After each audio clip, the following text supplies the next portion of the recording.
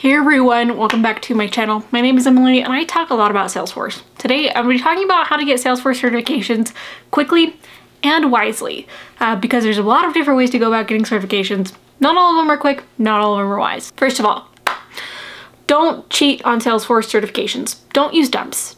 You need to learn the knowledge that you're going to get for Salesforce certifications to be able to use them in your job. If you use dumps and you use that to get certifications, you're not going to be learning anything. It's not going to help you. You will be found out that you don't know what you're talking about in your job, and you are likely going to get your Salesforce certifications taken away. There have been so many times that, at least in my experience, that Salesforce professionals have used dumps and that their knowledge was not up to the level that their certification showed, and it's been really difficult on the team. The project was delayed or it was delivered extremely poorly and the whole team has suffered. So please, for the sake of everyone, including yourself, including any of your team members, do not use dumps. Please just learn what you're going to learn and get the certifications properly.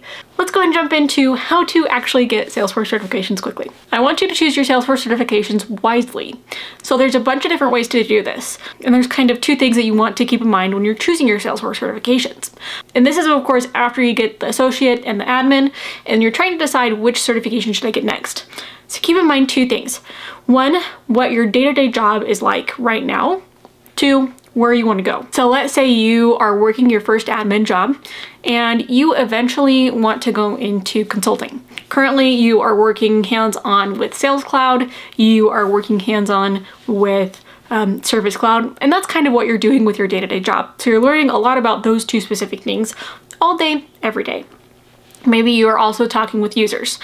So when you have these two things, as well as that goal of eventually becoming a consultant, I would personally look to merge the two or marry those two things together in a certification. So when you're using Sales Cloud a lot, I would learn and get ready for the Sales Cloud certification.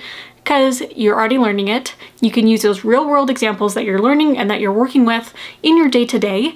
And then it's also helping you get a consultant certification to hopefully help you get a consultant job further down the line. Same with Service Cloud. You're using Service Cloud all day, every day. You're learning the ins and outs of using Service Cloud, the automations, you're using how to work with your clients or the in-house company that you are currently working for, and you could benefit by learning more about Service Cloud. So start studying for that certification. And oftentimes what I find is when I'm studying for the certification, I find solutions to my problems that I'm working with in the day-to-day. So it's kind of like this harmonious relationship between the two where during the day at your job, you are learning things that will help you on the certification. And then when you're studying for the certification, you are learning things that are going to help you at your job. This is great all around. And then at the end, you get another Salesforce certification that was fairly easy to pick up than if you were going with something completely unrelated to what you're working on at your day-to-day job. And oftentimes what I'll find is once I'm done with one type of implementation, then it'll be moving on to another type of implementation in another section of Salesforce. Now you can use, let's say, this sales and service cloud experience to go and then get other certifications. So even if you wanted to go towards that consultant role, then maybe you could start working towards a business analyst certification by learning how to ask questions in your job about what your customers, your clients, your in-house company that you're working for, what they actually want, and how to set up user stories and how to make that project process go a lot smoother. Now, this doesn't necessarily just have to be so straightforward as you are learning Service Cloud and Sales Cloud, so you're getting those certifications. What happens after that if you're still wanting to stay at your current position and you want to get more certifications? Now there's tons of certifications that you could get for Salesforce. You could work on moving into the App Builder certification and maybe your Data Architect or your Data Cloud Consultant certification, or your Sharing and Visibility. Those are going to be more general Salesforce certifications that you can learn then to work towards an architect certification path rather than just your consultant certification path. And now these also don't necessarily have to be just strictly Salesforce certifications. They could also be for Slack. They could be for Tableau. You could work on getting Salesforce adjacent certifications like Capado. You could get your Certified Scrum Master certification, a bunch of other ones that are going to help your Salesforce knowledge increase, even though it might not just be strictly Salesforce. All right, my second tip as far as getting Salesforce certifications quickly is to use all the resources that you can that are budget friendly for you. depending on what your budget is. If your company is paying for your certification material, then I would see what their budget is and maybe see if I could attend an in-person certification prep class offered by Salesforce. If they are not paying for my certification prep material, then Trailhead is where I would usually start. I would look at YouTube videos, I would look for Udemy courses or other offsite courses, or focus on Force for practice exams. If you want to check out my certification courses, you can check that out down below or on salesforceupskill.com. We worked really hard to create those resources for you guys. But there are both paid and free resources that you can use, and I would not skimp out on these. I would use these as much as I possibly could to help me get those certifications. If something is going to make my life a lot more simple, a lot more streamlined, then I'm prone to use that, as long as it fits within my budget. Number 3, I want you to commit to a timeline. There's a saying is that you will take as much time as you give yourself to do something. So if you have the whole Saturday to clean the house, it's going to take you the whole Saturday to clean the house.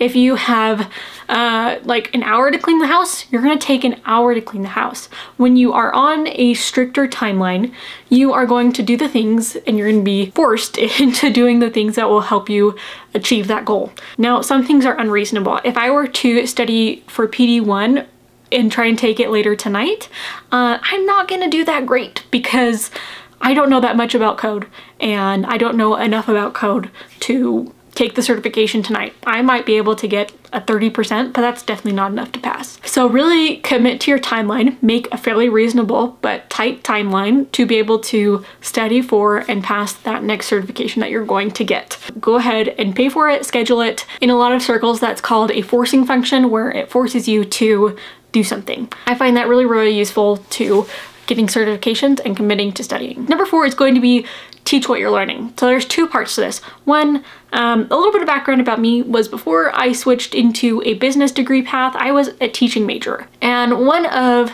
the teaching methodologies that you learn is that when kids or just adults or anyone are going to learn something, if you're learning to teach it to someone else, you're gonna learn it a lot better, a lot faster, a lot quicker than if you were just learning it to learn it. So that's part of the reason why I started this YouTube channel, was I teach what I'm learning. I teach that I'm learning about Experience Cloud. So if I have a question about Experience Cloud, you know for sure I'm gonna be making a video on it once I figure it out. It is a lot easier for you to then remember it on the exam if you've already taught it. So creating blog posts about it. If you're not super into video, create LinkedIn posts about it, create Twitter threads about it, create YouTube videos about it, whatever platform, whatever medium you want to teach it, just teach it. I also get a lot of questions about, well, should I be afraid to post? No, don't be afraid to post. Just share it from a viewpoint that you're saying, hey, I'm sharing what I'm learning. I'm sharing it so then other people can then take my experience and hopefully their struggles will be less than my own. And that's another huge reason why I started my YouTube channel, was because I was spending hours researching something that could have been explained in a 2-minute YouTube video to me. Teach what you're learning. Don't be afraid to share, especially if you're sharing it from the viewpoint of this is what I'm learning, this is a struggle I'm having, this is how I solved it. So number 5 is going to be using practice exams. Practice exams are going to help you twofold.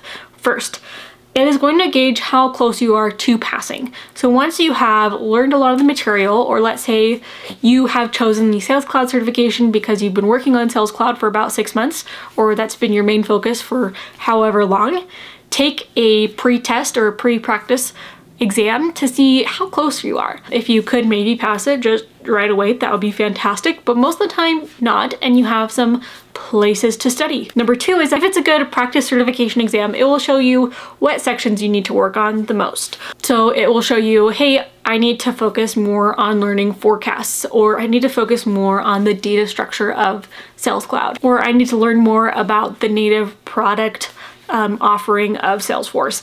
Then it'll tell you, hey, look, you need to go study in this section, and it'll really guide you to where you need to go focus your study hours. And then you can come back to the certification practice exams, take another one, gauge where you are, if you're getting close enough to where you'd be able and comfortable to pass, and then where you should focus your study next. And number 6 is going to be, see if your employer will pay for it. I know a lot of different places, if you're a Salesforce admin, they will pay for your certifications. Especially consulting firms will pay for certain certifications if it helps them to level up with their partner program with Salesforce. So that will usually take off some of the financial burden. Sometimes they will pay for it or they will reimburse you for it if you passed. And if they are going to be paying for your certifications, depending on if they're just paying for architecture certifications or on the architecture path, or if they will pay for all of your Salesforce certifications, I think it's worth it to check. And then if they do pay for it, then please, by all means, get as many certifications with them as you can to then level up your career. I hope that you found this video helpful. If you did, be sure to give it a like, subscribe, don't use dumps, don't ever use dumps, just learn the information. Connect with me on LinkedIn and Twitter at EmilyCallMBA. Thank you so much, and I'll catch you guys in the next one.